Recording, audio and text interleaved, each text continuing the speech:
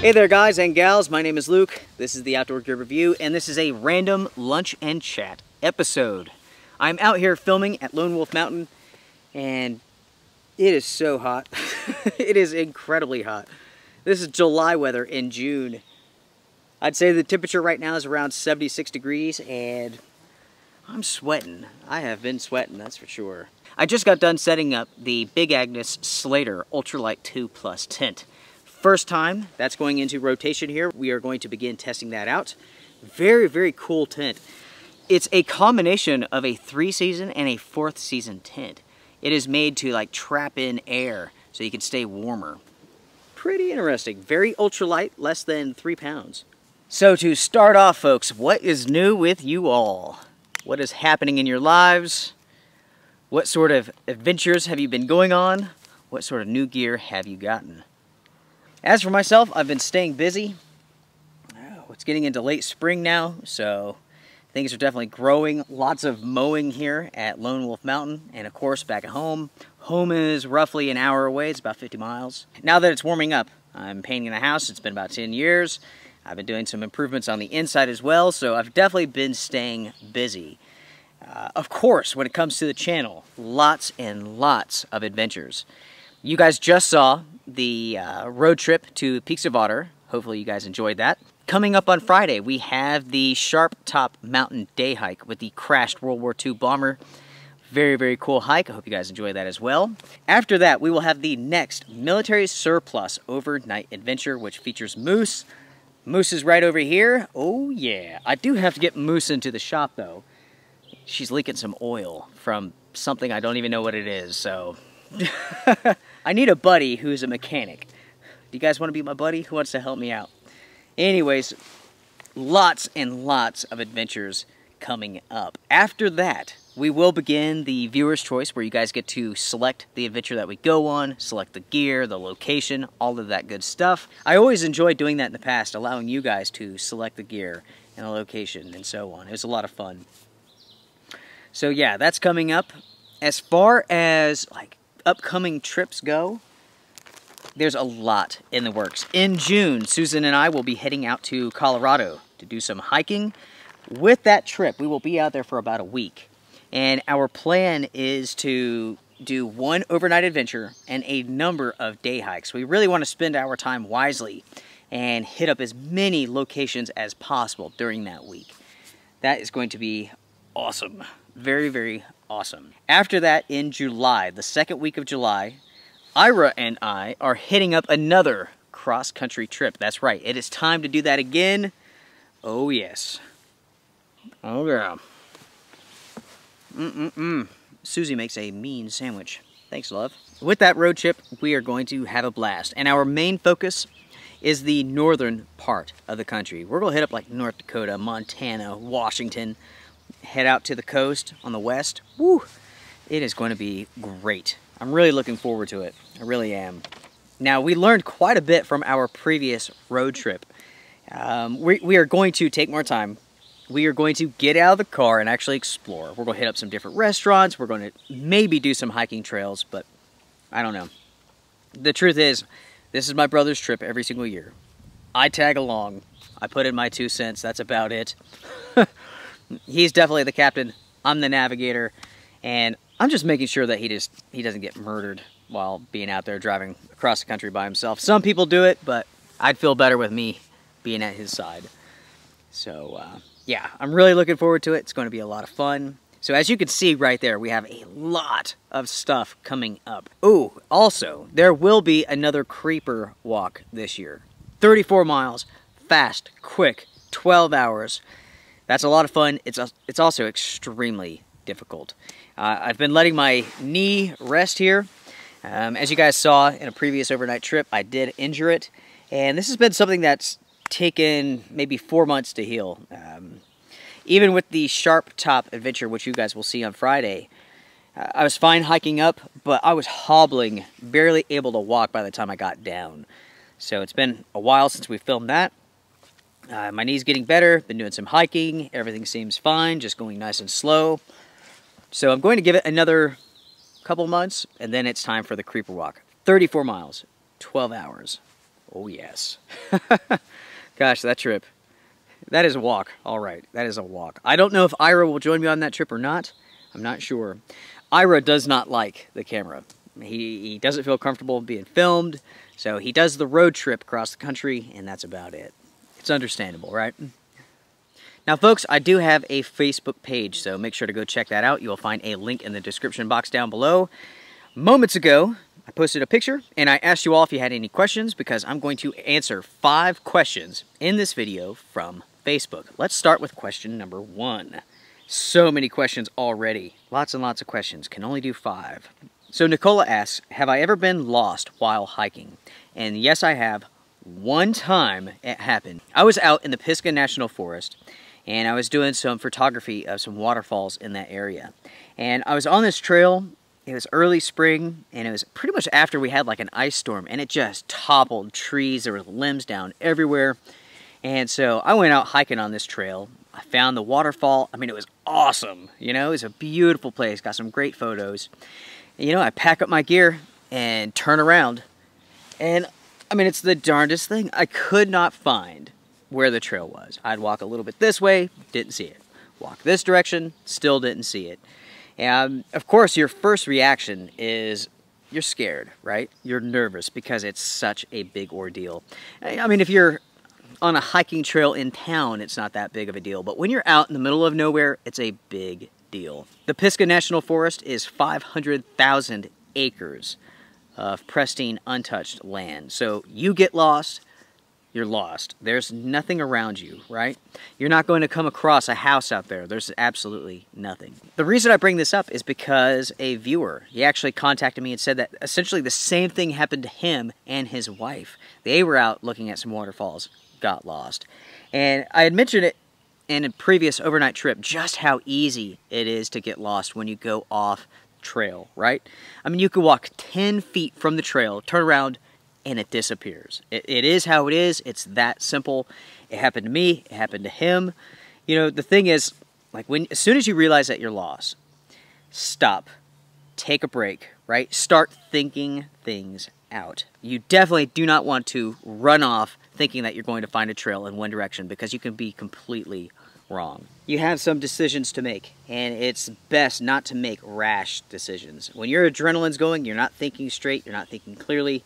Take a knee, think it out, right? Plan your next steps very, very wisely. For myself, what I did, I had my map, of course. I knew exactly where the waterfall was. I just could not find that trail. I mean, it was just so covered up with debris, I just couldn't find it. So with the use of the compass and my map, I climbed up through the woods alongside of the waterfall. And essentially, I just followed the water for a while and kind of branched off and came out onto the road, found my vehicle. Thank God. But yeah, I mean, it's that easy, folks. It really is. So you really have to be careful. You know, if you're on a hiking trail and you get lost, hopefully, you just stepped off the trail. You're within, a short distance of that trail. If that's the case, it's easy to find. What I recommend is that you start where you're at, right? And you branch out. You go out in directions, all directions, to see if you can't find that trail again.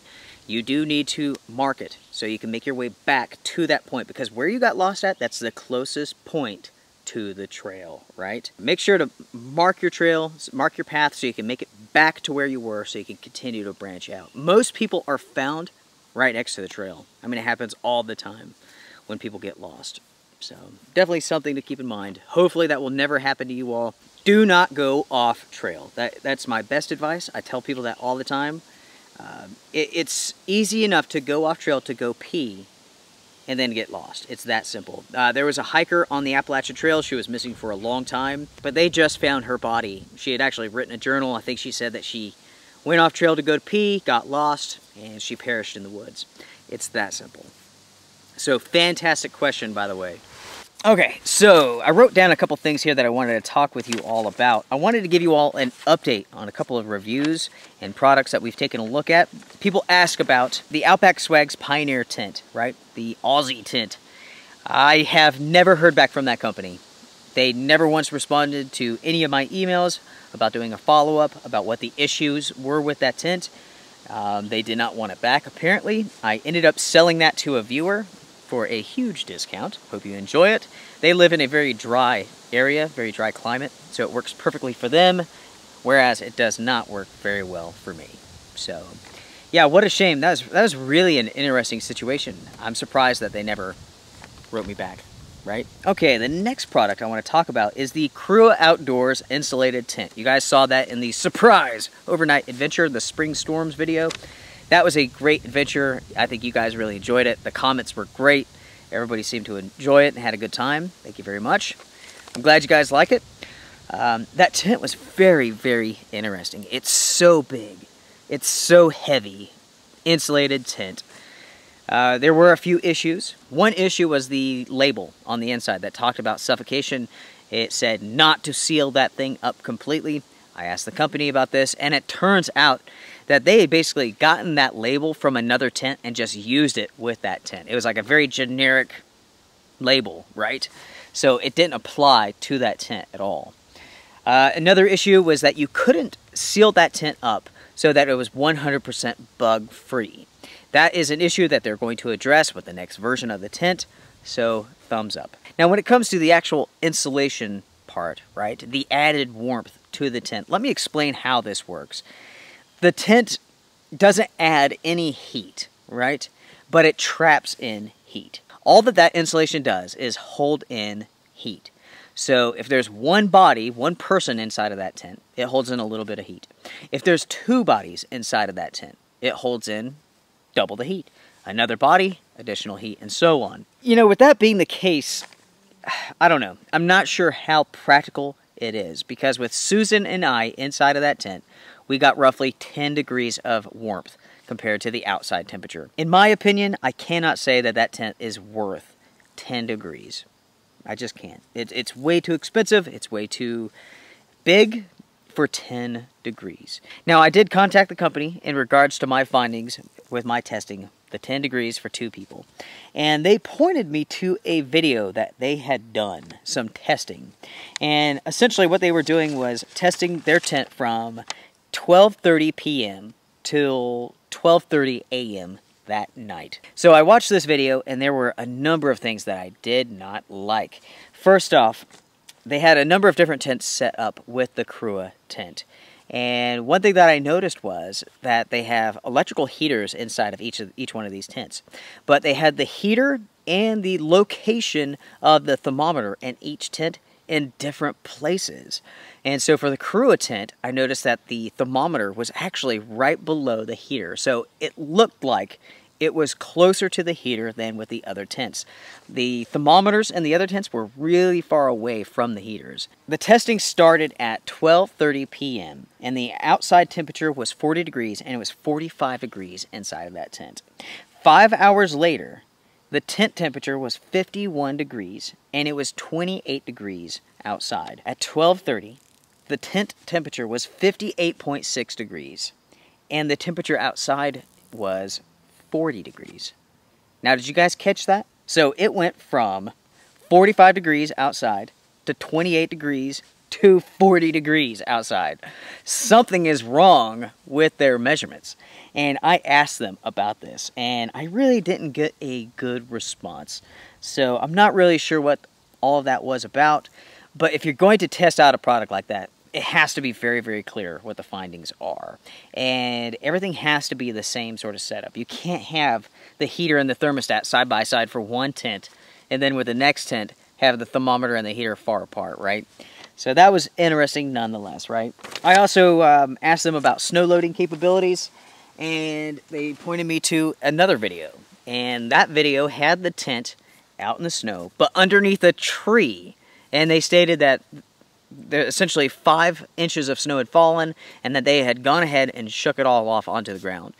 I told them that I did not see 5 inches of snow in that video. Definitely not on the ground. And then why on earth did they put that tent underneath this gigantic tree? No matter what, 5 inches of snow did not land on that tent. So those are my observations. I pointed them out. In the end, they are definitely making an effort to address the issues that Susan and I had with that tent. We will not be doing a preview of that tent because a new version of it is coming out so soon. I believe they said July, something like that. So with that being said, I'm not going to waste your time with a video on it. I'm not going to waste my time either. Hopefully Crua will put the new version of that tent in my hands so I can show it off to you all. Now, I can tell you this much, folks. Crua has allowed me to see some prototypes of some tents that are coming up in the future, and I can tell you that they are awesome. They are awesome. I cannot give anything away about them, but the designs are truly unique. And there is a feature to at least one of those tents, which a lot of people will really, really like. I get asked about this feature all the time. Like I said, I cannot say anything about this because it's a prototype. They were talking to me in a confident sort of way, so I'm not going to mention it. All I'm going to say is that those designs are cool. Very, very cool. Michael says, being in the UK, we really don't have to worry about anything biting us. Do you ever have to worry about getting bit by a snake or spider on your hikes or when you're sleeping? And also, what is your plan of action if you are to be bit? You know, if you get bit by a snake, go to the hospital. As simple as that. Go to the hospital. That's the plan. You don't suck it out. You don't use any tools, cutting this and whatever. None of that stuff works. Go to the hospital. That's my advice. If you get bit by any type of snake, if you're not sure what it is, go to the hospital.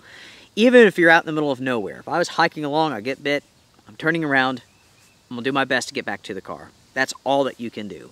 I mean, there's times when I go hiking and I'm in such a remote area.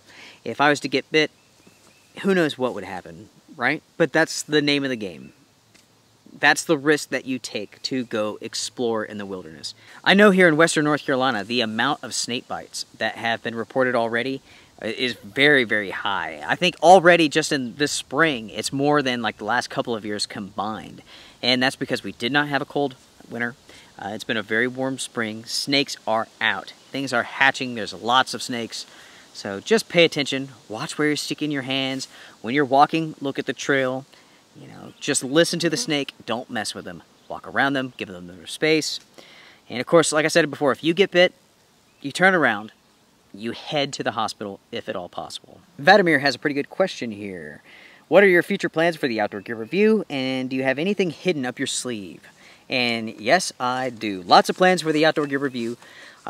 As you guys have seen already, lots and lots of adventure this year. We have the road trips, we have the day hikes, the overnight trips. We're going to be traveling. I'm making a strong focus on filming lots and lots of adventure.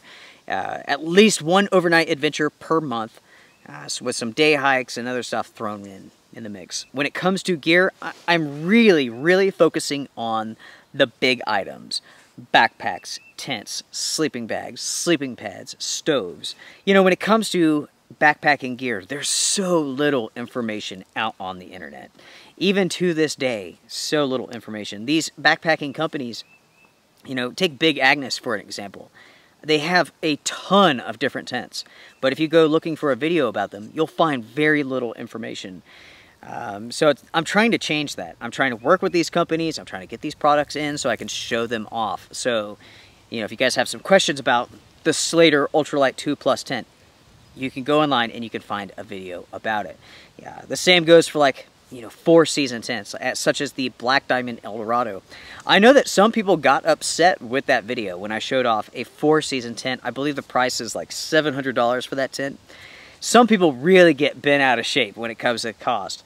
But the thing is, you have to remember what it is. It's a true 4-season tent. That's an expedition grade tent. And that's how I showed it off. There's no reason for anybody to get upset about that, because if you don't need an expedition grade tent, why are you getting upset about the price? So anyway, yeah, I'm trying to cover a wide range of products, tents. I'm doing inexpensive tents. I'm doing expensive tents. You know, the entire range, 3-season, 4-season, 3+ season, and so on. All over the place. I will be starting up a new series here where we take a look at very inexpensive gear, very inexpensive products, and that includes backpacks, tents, sleeping bags, sleeping pads, and so on. Without a doubt, there's a market for very inexpensive, very cheap gear. You guys want to see that stuff. Some of you do. So I'm going to show it to you all. So we will take these cheap products and review them. We'll see how good they are for the price. Okay, so I have a question here that's a pretty common question. And this comes from Joe. He asks, if there are any military surplus gear reviews coming up. I'm currently working with a number of different providers so I can get some gear in. With the channel here already, I've covered a lot. I've covered a lot of gear. Lots of gear coming up, lots of military surplus stuff, hopefully soon, right? Hey, all right. I want to take 1 second here to interrupt this video to do a Patreon shout out to Siren15. Thank you very much for your support of the channel. Thank you, Siren15. You are appreciated. Here's a question from Adam. Any suggestions for staying cool in the summertime? Well, for one thing, do not wear dark colored clothing such as this right here. Anytime I'm in the sun, I start sweating because it just soaks up the heat. Make sure to wear white, very light colored clothing. Stay away from cotton. Of course, that's just bad news in general. Everybody knows that's bad. You want breathable materials. You want materials that wick away moisture and that are also breathable. Polyester, this works very, very well. You guys have seen me wear these shirts forever, and these are Old Navy active tees. When it comes to the material for your pants, go as light and airy as possible. Do not wear very, very tight clothing. You want some air, you want some room, you want to breathe, right? They do make nylon pants for hiking and so on. I like convertible pants. That way you can unzip for the daytime while you're hiking around, and at nighttime when it's cooling down, it's getting buggy, you can zip back up. Stay hydrated. Wear a hat. Wear sunscreen. Drink lots of fluids. That sort of stuff. You can, of course, carry a bandana with you. Keep it wet. Keep it around your neck, around your arteries here. That will keep you very, very cool. It really will. Yeah, right there. Some good examples. Hope that helps, buddy. Okay, so let's just move to the last question here, and this one comes from John. And he wants to know, do I carry a tourniquet and practice using it? No, I do not. Alright folks, with that being said, it is time to end this video. So until next time everybody, take care, strength and honor, be well.